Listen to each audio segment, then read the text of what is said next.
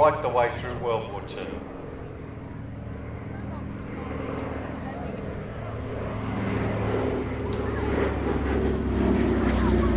Because this particular aircraft wearing the D-Day mark, Airworthiness Directive on B-17s.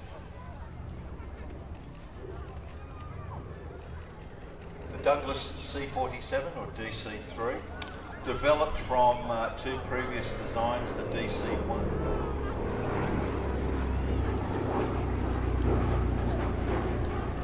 And we certainly spoke earlier about the sound of the Merlin engine, how it was unmistakable. So is that. You can instantly... US Army Air Corps received its first militarised DC-3 in August 1939. And of course went on to fly throughout every country in every theatre of the war.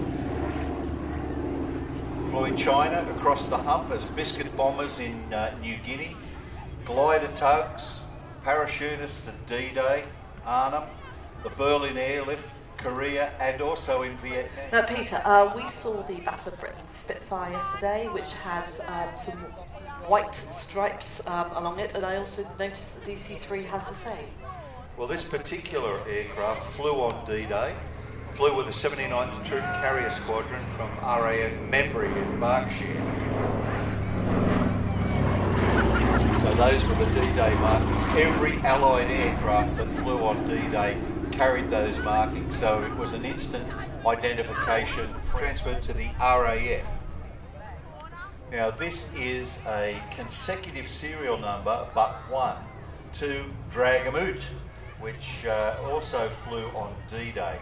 Now this machine, as we said, was transferred to number 1 Heavy. Over 40 were recovered and flown back to UK.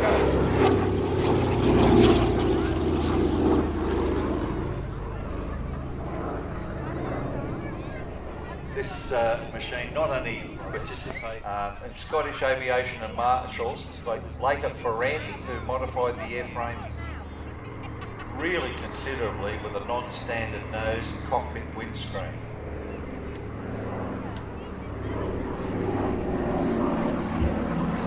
After a lot of service and storage, it was actually going to be scrapped, and it was saved from the Catterick fire dump by Mike Woodley of Aces High with the assistance from Lord Onslow and the Imperial War Museum.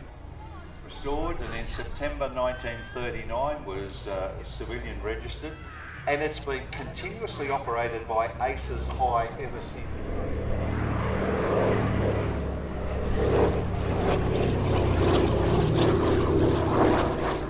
It has been said, and rightly, that without the DC-3 or the C-47. So we understand this could be the last pass. So Andrew can absolutely see you from that amazing cockpit. So please raise your arms and leg comes past. Come on, right-hand team. We know you're the best. And the left.